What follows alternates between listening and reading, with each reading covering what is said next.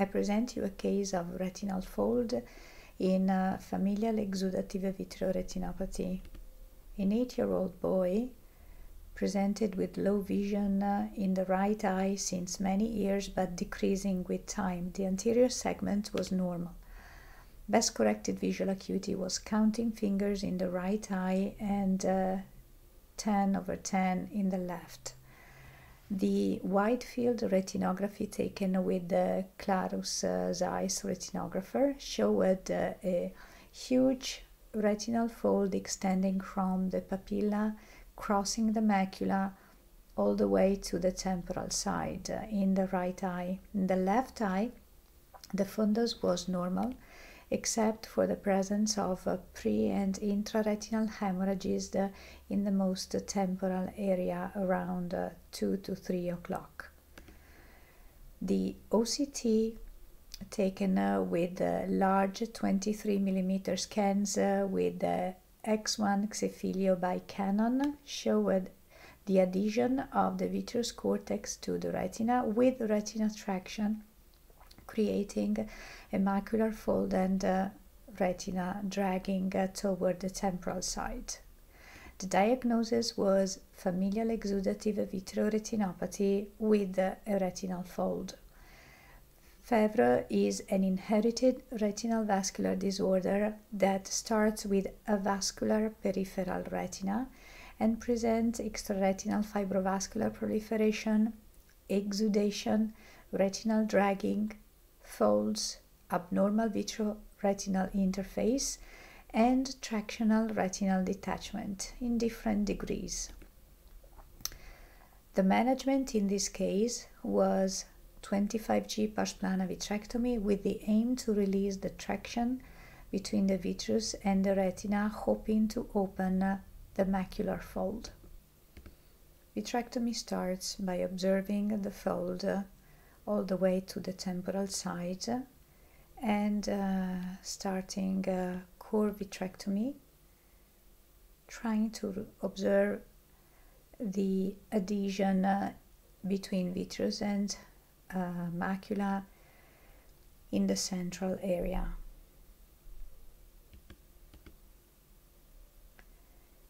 Care is taken in gently detaching the vitreous from the papilla and the macular area. Of course, trying to pay attention not to induce any iatrogenic break. Adhesion, as you can see, is very strong, especially over the papilla. And I am trying to break the adhesion in pieces in order not to induce too much traction. The vitreous is released from the papilla first and then removed in the macular area.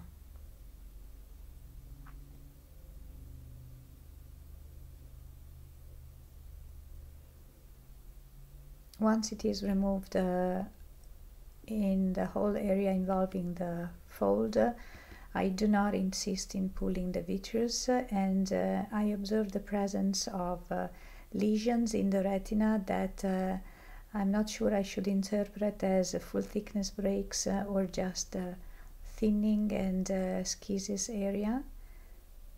So I concentrate in removing as much vitreous as I can all around that area first. And then I try to remove the remnants of vitreous with the forceps, but I realized the adhesion is too strong, so I do not insist in releasing the adhesion.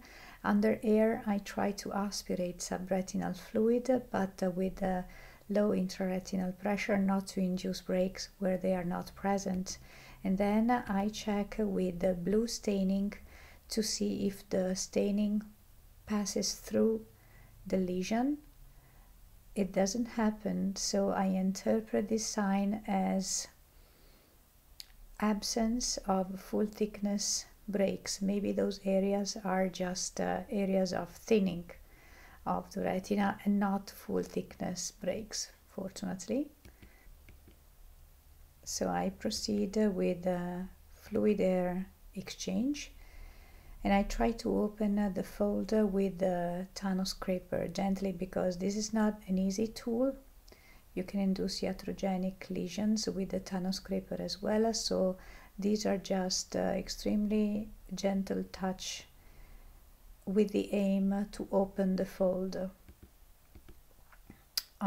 Still, I'm not sure about those areas with suspect breaks, so I prefer not to use the laser, because I cannot attach the retina completely. I don't want to aspirate any subretinal fluid internally, so I decide to induce a scar with the cryo probe in order to create a stronger adhesion between the retina and the choroid in the area with the suspect breaks.